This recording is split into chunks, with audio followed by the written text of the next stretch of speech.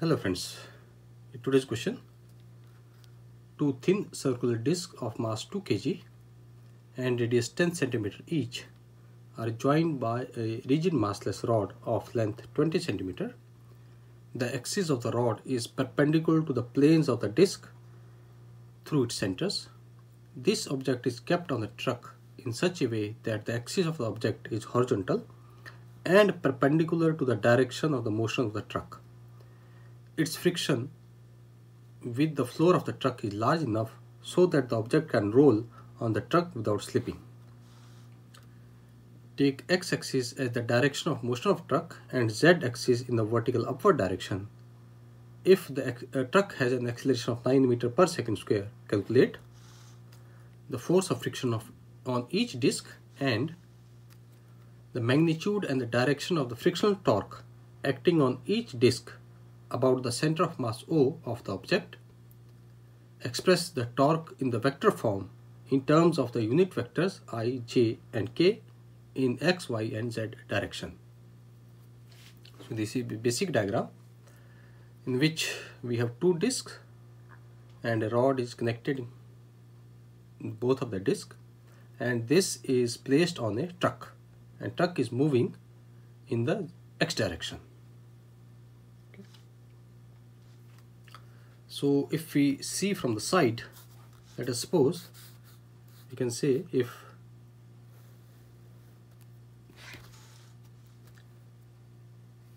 this is our truck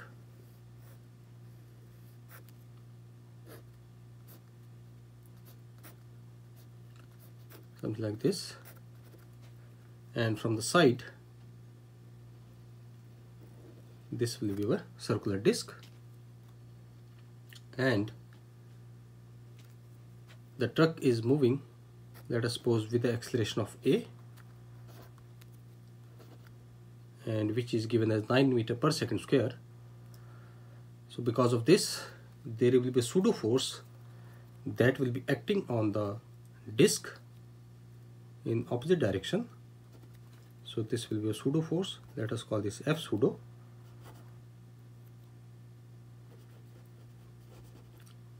And there will be also, you can say, a frictional force that will be acting in the forward direction, Fr, and this will be our x-axis. So it is given that in the upward we have z-axis, so this will be our y-axis, and mg will be acting in the downward direction, and we are going to have a normal in upward direction, and the disc will have the tendency to roll in this direction. Because of this, the torque which will be produced by the frictional force, let the angular velocity is omega. And here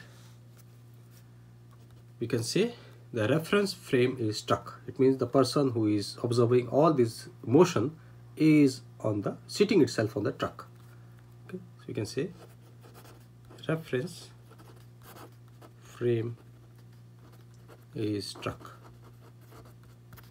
So everything that is being observed is on the person which is sitting on the truck. So let me redraw the figure again. So we have two discs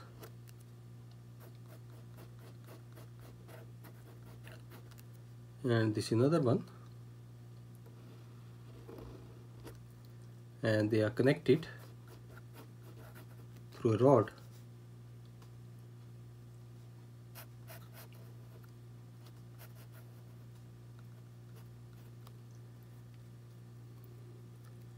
So let us suppose this is a contact point P1 and this is a contact point P2, and the distance between the rod is given as 20 centimeter. So let us assume that this is the center of mass of this entire system, and we have the axis y will be in this direction, and this will be our z, and this will be our x-axis. Okay, so the force of friction,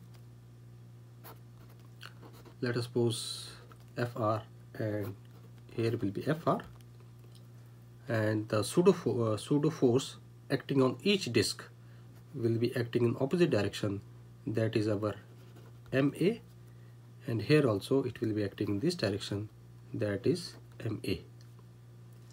And there, let us suppose this point is given as O1 and this is given as O2, and this point is O, and the mass is M, and here mass is M. Okay, and the center of mass is this point O, and let us suppose the acceleration of center of mass is given as ACM. Okay. So we can say in the question itself it's given that frictional force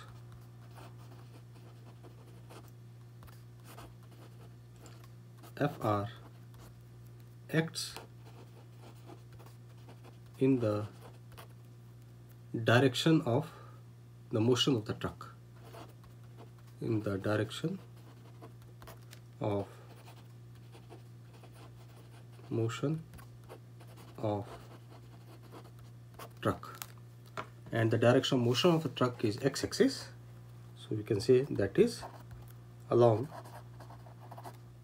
x-axis. Therefore, you can say the pseudo force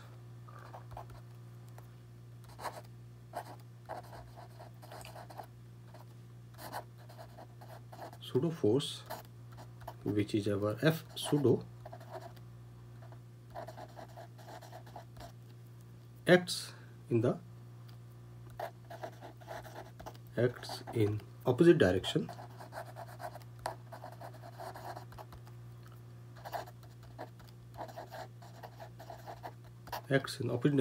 to the motion of the truck, acts in opposite direction of motion of truck, and F pseudo will be equal to MA.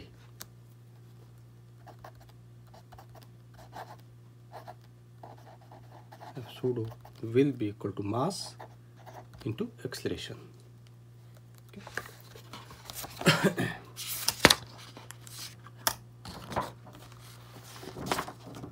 So next we are going to find out what will be the we can say the equation of the motion for the center of mass. So we say if point O is the center of mass and its acceleration is our ACM, then for translation motion,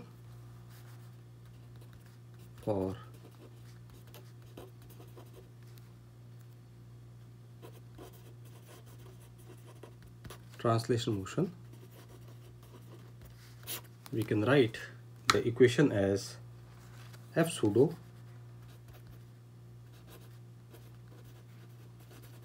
minus the frictional force Fr will be equal to mass into ACM.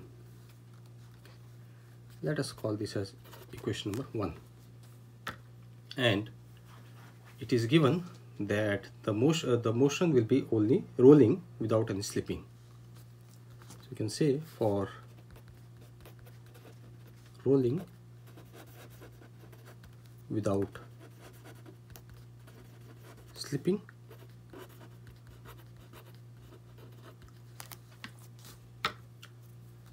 tau, that is a torque produced, will be equal to moment of inertia for disk multiplied by angular acceleration, which will be equal to your radius multiplied by the frictional force, where r is the radius of the disk.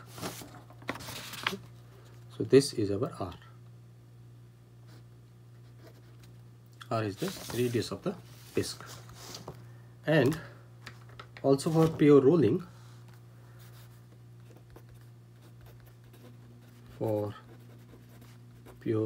motion, we can write that our center of mass acceleration will be equal to angular acceleration multiplied by radius r.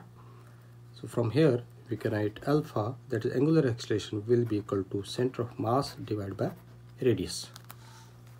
So therefore, from this equation, let us suppose this equation is equation number 2. So we can say from equation 2 we get our frictional force Fr will be equal to moment of inertia of the disk multiplied by angular acceleration and divided by r. Okay. And we know that moment of inertia of the disk is equal to half mr square. And we also know value of angular acceleration as well as moment of inertia. Substituting in, we get Fr will be equal to, we have here 1 by r multiplied by half m r square and multiplied by acm divided by r. So this r cancels out and we get this as half acm multiplied by mass. So this is the value of the frictional force. And now we are going to use equation number 1, substitute the value of the pseudo force as well as the frictional force and find out what will be the acceleration of the center of mass. We can, using equation 1, we get the pseudo force is given as mass into acceleration. So we write this as mass into acceleration minus, we have frictional force, and frictional force, let us say this is Fr, and this will be equal to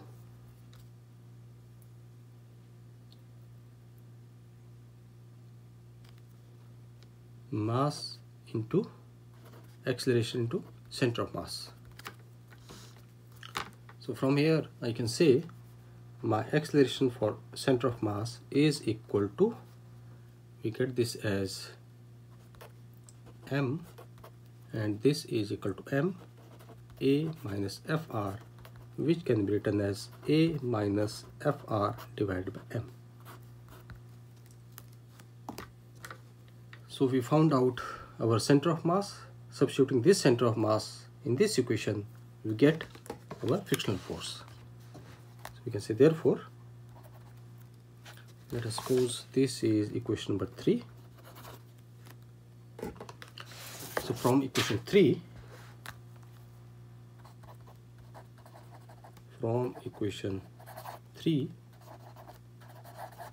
we get Fr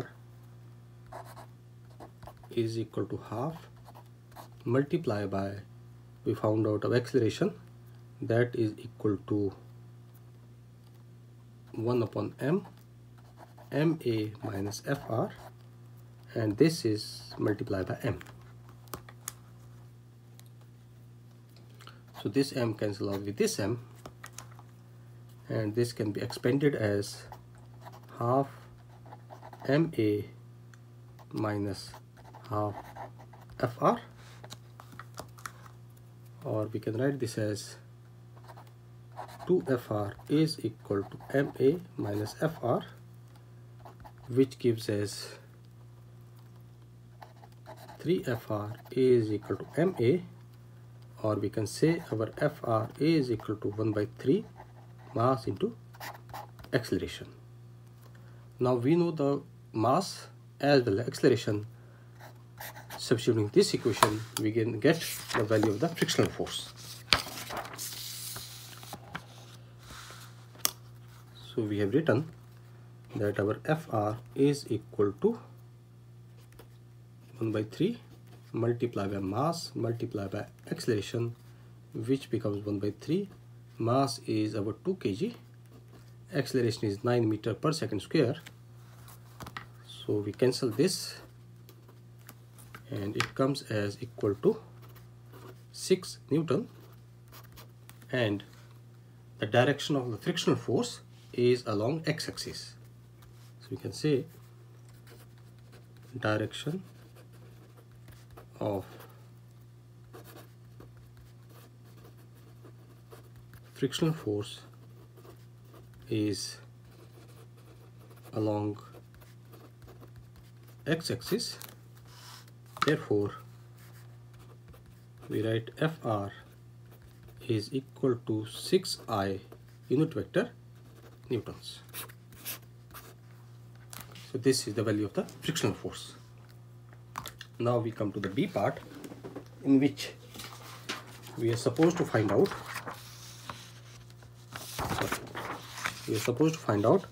the magnitude and direction of the frictional torque acting on each disc about the center of mass O of the object, and it is to be written in the form of I, J and K.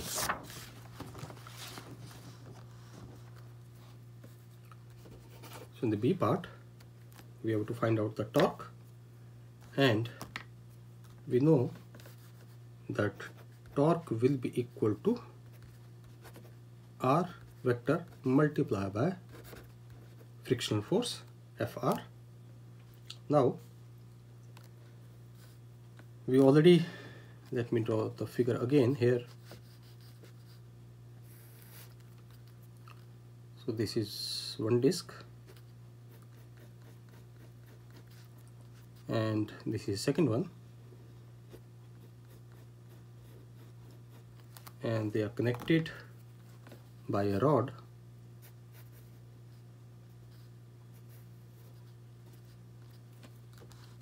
So this is point P1, point P2. We have frictional force Fr and here also Fr. So this is our origin, that is center of mass, and this is our y-axis and z-axis, and this is our x-axis. So we are supposed to find out the torque, magnitude and direction of the torque acting on disk about the center of mass of the object. Okay. So let us suppose, first of all, we find out because of this P1 point, and then we are going to find out for the P2 point. Okay.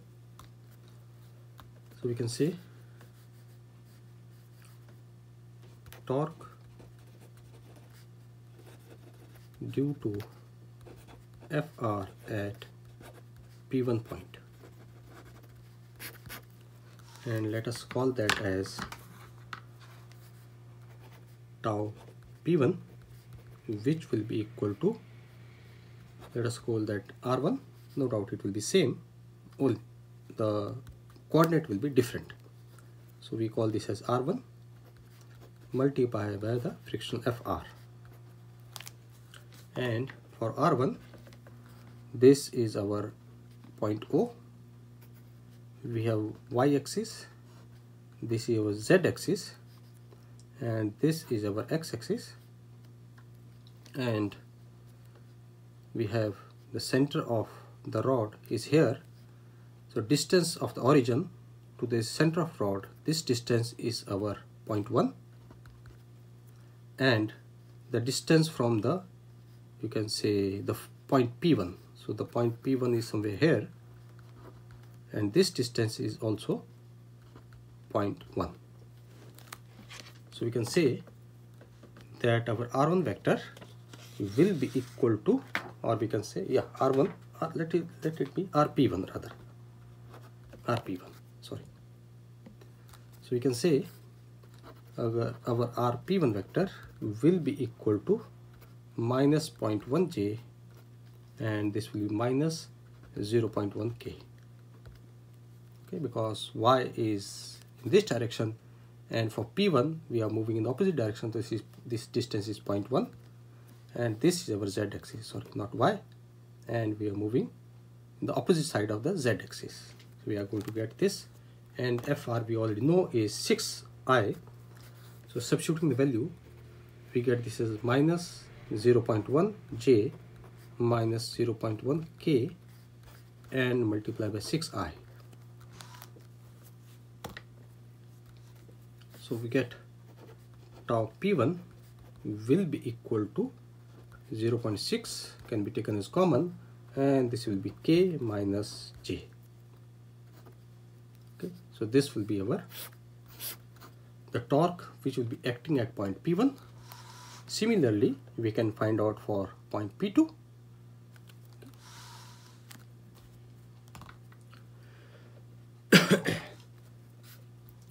We can say torque due to FR at P2 point. Okay. So once again, let us draw the basic. So this is our origin, and we have y in this direction. This is our z, and we have x in this direction, and point P2 is somewhere here.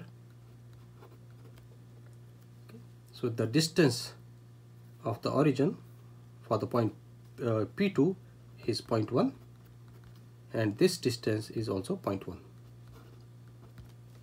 So therefore we can say that torque P2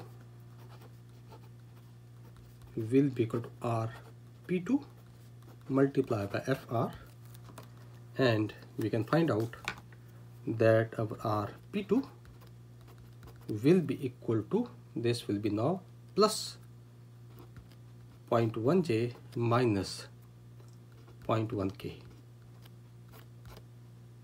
Okay, because this is our y, so moving in the positive direction and opposite to the z direction.